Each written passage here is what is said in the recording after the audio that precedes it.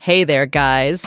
Ever imagined strolling through locations that your favorite K-pop idols made iconic? Picture-perfect BTS-related sculptures and murals scattered across Korea, right? Well, here's the scoop. That might just be a thing of the past. One fan seemed to think that removing all the BTS-related tourist spots was a clever move, saying, HYBE removing all the BTS-related tourist spots is a smart move. Lamao, South Korea can't just profit off of BTS after forcing them to be in the military. Ouch. South Korea, that's a burn. Another fan shared their dismay, saying, I went to all these tourist spots assuming it was approved by the company. It's sad there's no middle way yet to keep the spots as it is fun memories for visiting armies, but the company gotta protect the boys' IP.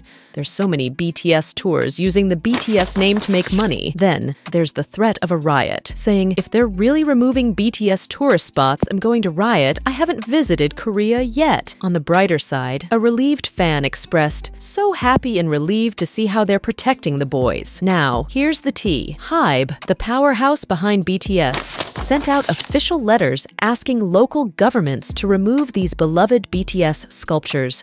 One of them, the BTS Photo Zone sculpture and info sign at Mangbang Beach, is already on the demolition list. Samcheok's city took the call to remove it after negotiations with HYBE hit a dead end. These sculptures and spots weren't just random installations. They were BTS historical spots. Think BTS Butter Jacket shoot at Mangbang Beach or the Spring Day Stop sculpture at a bus stop in Gangneung. Even the BTS Lighthouse in Yeongdeok had its fan base. But unfortunately, HYBE's concern for intellectual property rights seems to have surpassed all that. The struggle's real for local governments caught up in this whirlwind. HYBE is standing firm, citing the need to safeguard their artists' intellectual property. Other cities might follow suit, saying goodbye to their BTS-related landmarks one by one. So, will the BTS sculptures and murals vanish into thin air across Korea? As the week progresses, keep an eye out. Samcheok's move might just set the stage for what's to come. Will these spots stay or bid us farewell? Comment down your guesses below. That's the lowdown on this update. Until next time, guys, and we'll see you in the next videos.